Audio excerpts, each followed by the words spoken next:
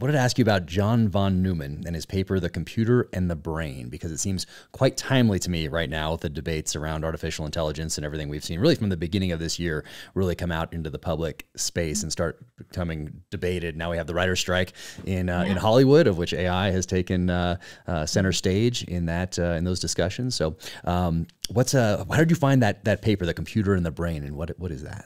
Mhm.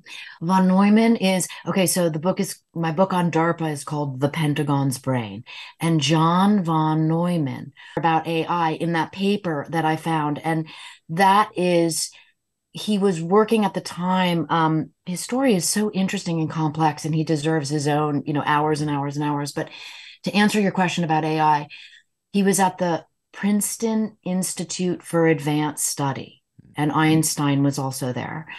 And he was developing a computer which would become known as ENIAC, right? It was the first, essentially the first post-war computer that was greater than, like what we think of as a Texas Instruments computer. And he developed this in the basement. And it was under contract from the AEC, the Atomic Energy Commission, because they wanted to try and learn how to forecast weather. Weather is so important to war, right? But he, in working on that, developed this idea that one day a computer could think.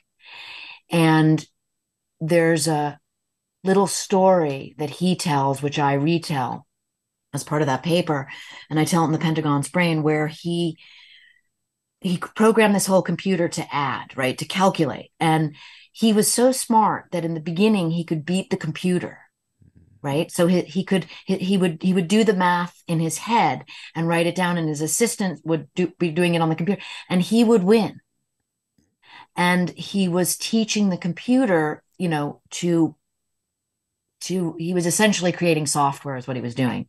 And after some months, the computer beat him. The computer could calculate faster than he could, which led him to writing this very prescient philosophical treatise about how one day the computer would be able to actually think.